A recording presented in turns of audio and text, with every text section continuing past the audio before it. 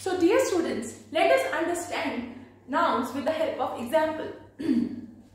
First example, the doctor gives us medicines. Doctor. Doctor is the name of a person. So again, doctor is highlighted because it is the name of a person. Gives us medicine. Medicine is the thing. Medicine is a thing. So in this first example, doctor and medicine will be called as noun.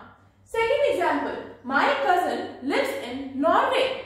My cousin. Cousin is again a name of a person. Cousin is again a name of a person. Lives in Norway. Norway is the name of a place. Norway is the name of a place. So in this sentence, cousin and Norway will be called as a noun.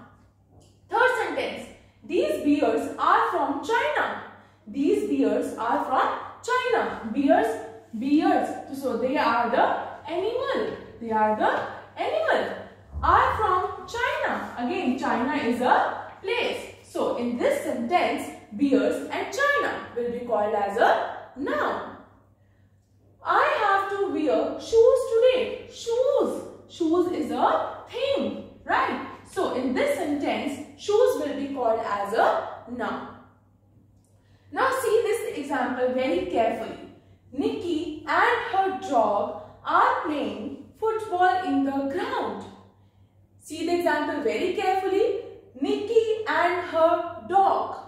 Nikki is the name of a girl, right? So Nikki is the name of a person. She is a girl, right? So this Nikki, this will be a name of a person. So this will be a noun. And her dog. Dog is a animal. Dog is a animal. Are playing football. Football is a thing. Football is a thing. In the ground. Ground is a place. Ground is a place. So see, Nikki and her dog. Nikki is the name of a person. Dog is the animal. Football is the thing. And ground is the place. So in this sentence, we have covered person, animal, thing and place. So dear students, what is a noun? Noun refers to the name of any person, place, animal or thing. Person, place, animal or thing. Okay? Thank you.